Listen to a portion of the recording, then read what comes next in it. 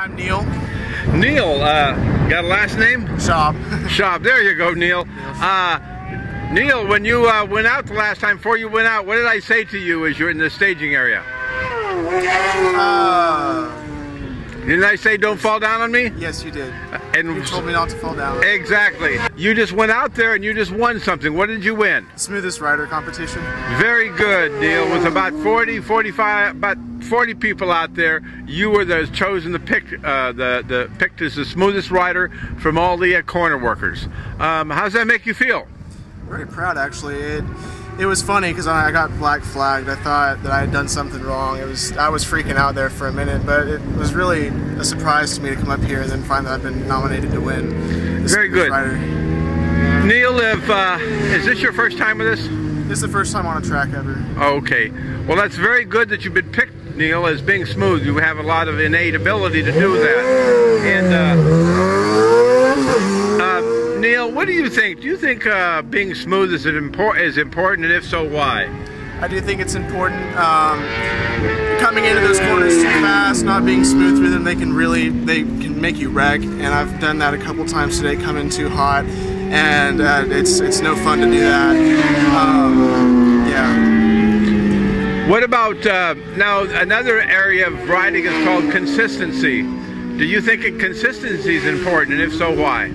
Yes, I do think consistency is important because you have to know what to expect coming through a turn. You got to know what you're going to do, what your bike's going to do, and if you don't do that, then bad things happen. Right. And Neil, you hear of people that are, I guess you probably rode the streets you still ride the streets and everything, right? Neil, what do you have to say about somebody that gets out in the streets and they ride too aggressively, they're too competitive, and put themselves and others at risk?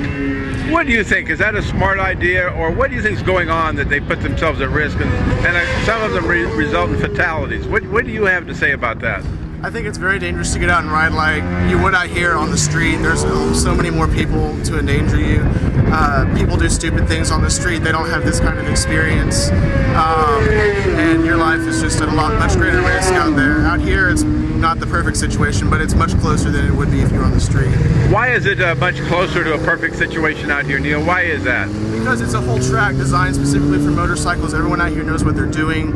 The whole track is built for racing. It's not the freeway where you straight line 180 miles an hour and then you don't know what cars are pulling in front of you. Exactly. What about oncoming traffic out here, intersections? Intersections, a lot of times left-hand turning, people don't see you. It's kind of rough. You got to keep your eyes peeled. And what about out here? Now, do we have many intersections out here and oncoming traffic? No intersections. One of the hardest things is to learn not to look over your shoulder. Right. You learn the person behind you is going to do what they're going to do, and you got to trust them to an extent. So. Well, very good. So, if you had something that you would say to somebody that was out there really kind of putting themselves at risk and pushing the limit as far as speed, entering corners too hot, what would you tell them? Are you talking about riding on the street or on the track? On the street. On the street, okay. I'd just say save that crazy riding for on the track. Riding in the street is very dangerous. I mean, motorcycle riding period is dangerous, but especially on the street, it's not the place to race. It's not what it was designed for. It was put for public commute, and it's public streets meant for public safety. And, yeah. Did you ever used to race in the streets? Do you have any friends that do that? Okay. No, I've only been riding for 4 months or so. I haven't been the person to go out and do that. No. Right. Well, very wonderful. You should be very proud of what you won. Go and see Blair Hart from Hart Photography. You're going to get a picture of your choice, a free picture. I think it's a 12 by 14, and he does great work. And go ahead and get that frame. Be proud of it, and be proud of your again what you won today, Neil. It's very, very good. Thank you. You bet. Yes, Neil. How did you find out about Ride Smart? I started riding with the Fort Worth Motorcycle Riding Club. They're just a group based in Fort Worth. They're all sport bike riders. They're a fun group of people. Good, get to know them. They're very safe, but they're not afraid to open it up. Right. And I heard that something said you either got something for free or you had to pay double for something. Which was it? Oh no, I got the free pass to come out here for the Ride Smart Track Day. FWMR raffles off a free pass to all these track days, and you just you make your entry, and you have a chance to win. So I got lucky and won this time. How does somebody would get a hold with that? Let's say somebody lived up in the Fort Worth area. How would they go ahead and get a hold make contact with the group? Visit fwmr.net. It's just a website, it's a forum basically, and you can register yourself, and you can go on there and start talking to anybody.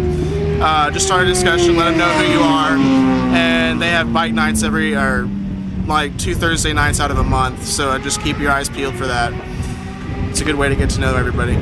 Well, Neil, thank you so much. Again, congratulations for winning the contest. Thank you, Dave. You bet.